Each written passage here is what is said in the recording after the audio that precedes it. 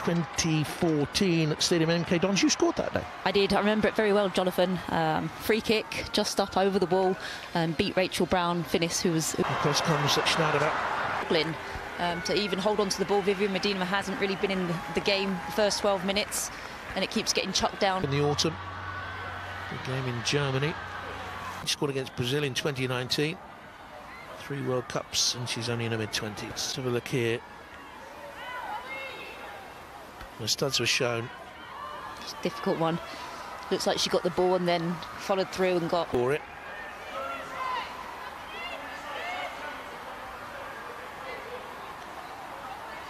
Was it a controlled challenge? Was there any excess force in it? Did she get late? Did she get there late? Was she high?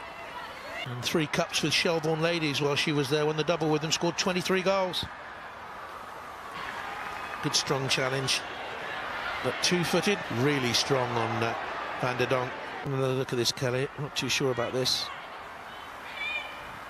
That's what... Marks. And there's Lavelle.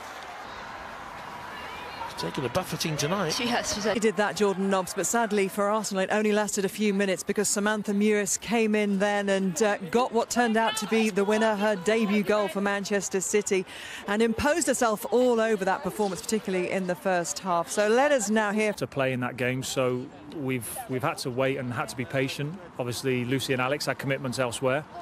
We have Rose Lavelle on the bench again for Manchester City, but her fellow World Cup winner starts again, Sam Mewis. And what a performance she had against Arsenal in the semi-finals in midweek. Definitely have that in the full-back areas right now. Ellen White is potentially hurt, and the whistle was about to be blown. Right time, and we saw it at the World Cup when she became England's all-time. On Becky today so far, you know, that last instance, that last touch, too much power on it, and obviously taking it out of the realm of a good delivery to get into the box for Ellen White. Seen her play far better than... Across the game is, if it goes on for a long time, the play, then eventually the attacking side... Below her usual standards. This is good, push past and off you go inside, and obviously pulls the foul. Start of the season, so started on the 8th. Who will send this in for Manchester City, looking to... Because Spurs are going to have to gamble and take a chance.